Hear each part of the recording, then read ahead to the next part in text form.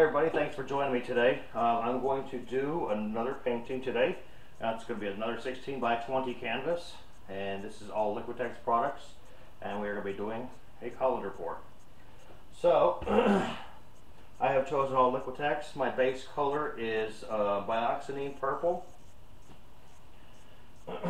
and my 5 colors, Fluorescent Pink, I have Payne's Gray, I have Alizarin Crimson Hue Permanent, a Lime Green, and Brilliant Blue. Those are my colors.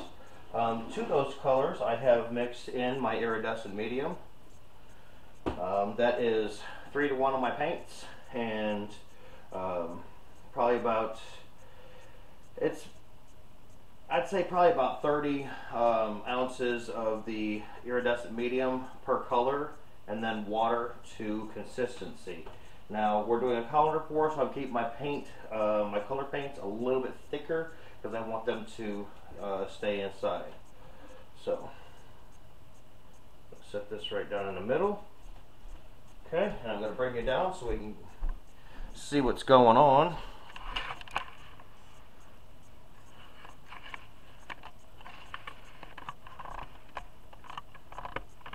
Alright, you can see how really brilliant that Dioxazine Purple is for a base color.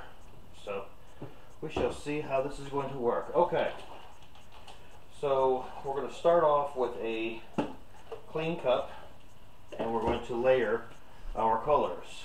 I'm going to start off with Payne Gray. Notice that I'm pouring it here on the edge. I'm going to do that with all of my colors, so that I do not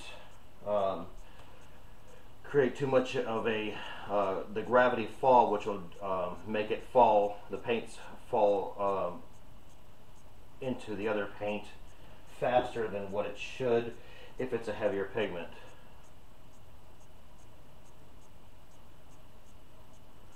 So we're just going to layer this up.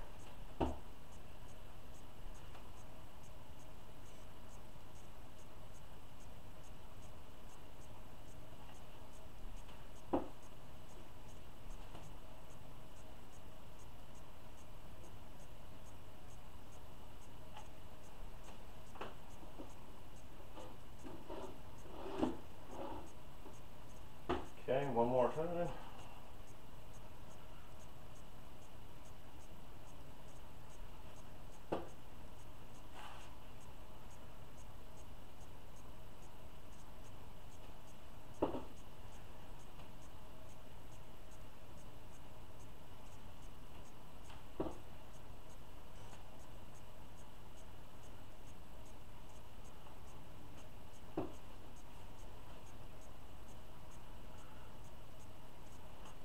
Alright, and you could really see those layers really starting to happen. Okay, finish it off.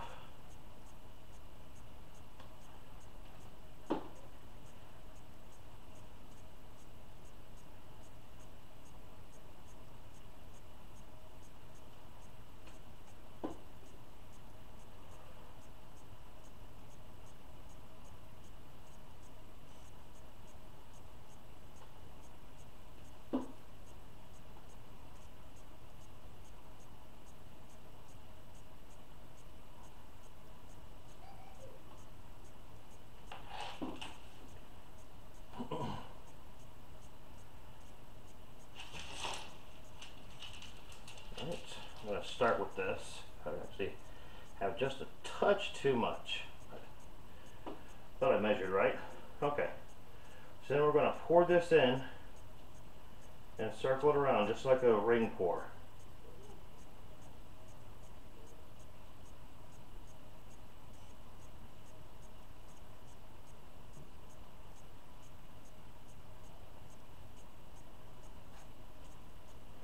Okay. Look at those layers. Perfect layers. Couldn't ask for anything better. Alright.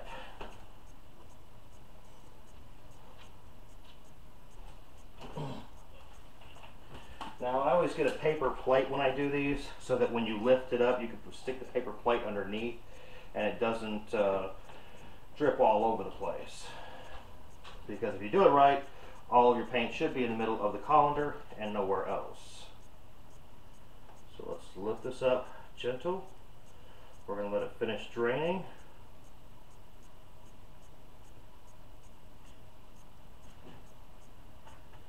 And boom. Just like that. Okay?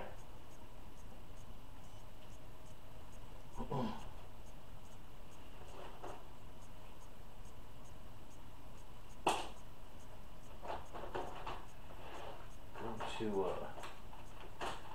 pull some of that purple into this.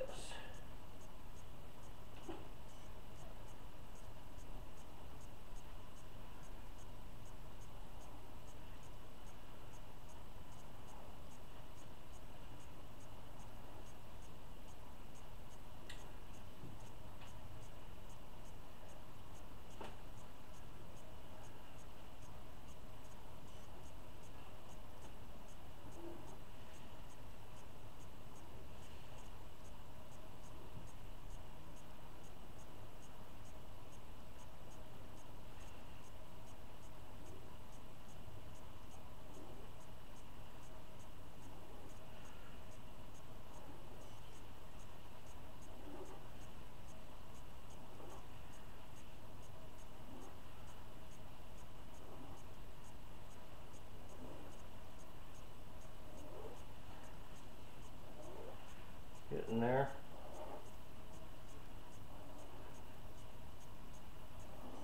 And one more. Alright. Now let's give her a little spin. See if we can't get this to loosen up. Actually, hold on one second. We're going to torch this first.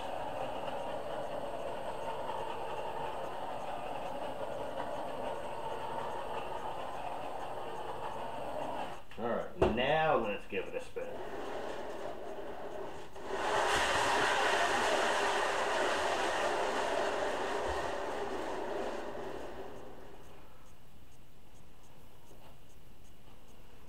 Boy.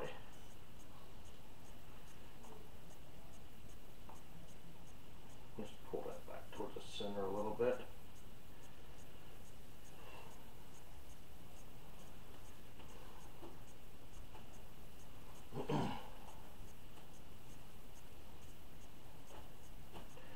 Give her another spin.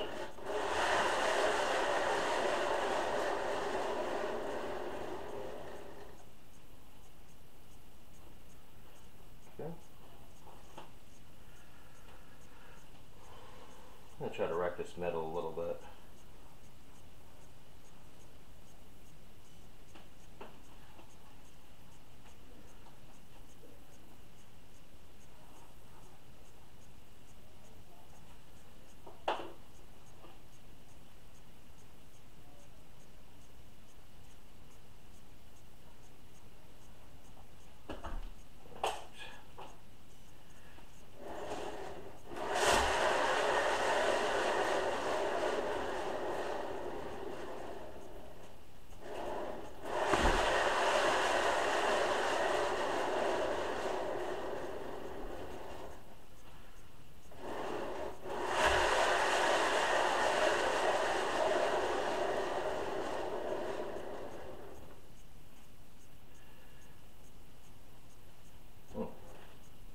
Boy, those colors are vibrant.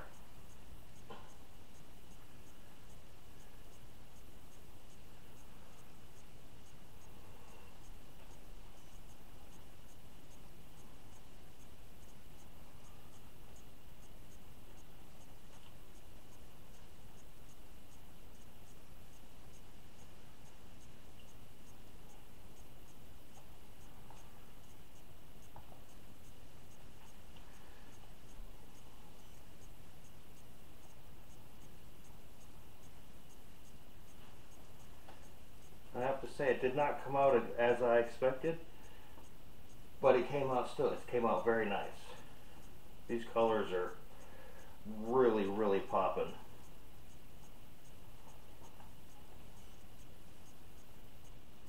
I'm not too happy with that centerpiece, so I'm trying to get it to come off the side. Let that paint just flow off.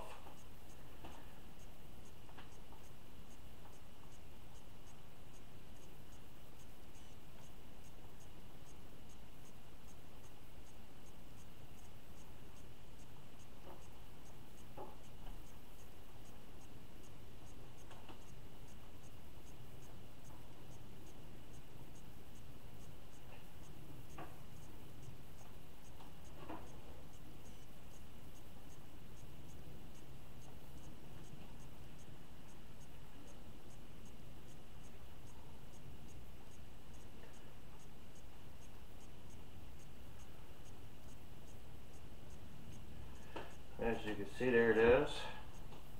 I'm okay with that. I don't want to take too much. I don't want to stretch it too much, but man, those colors are really working well together. I'll bring you in for a closer look here so you can see these colors popping. All right.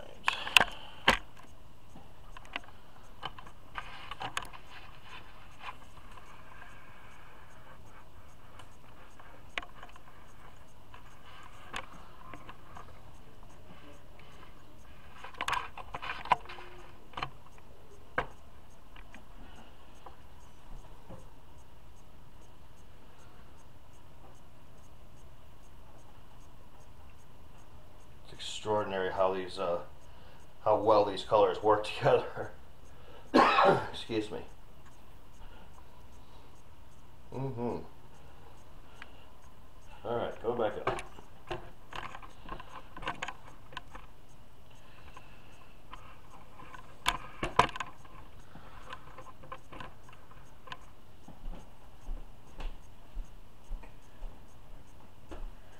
All right, guys. Hey, thanks for joining me again. And checking out this video, and I wanted to make sure that everybody enjoyed it.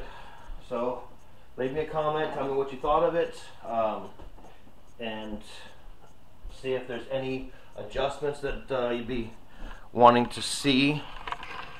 Been down a little bit. There we go. And I apologize about not posting anything last week. I was a little under the weather, and I just was not feeling very good at all.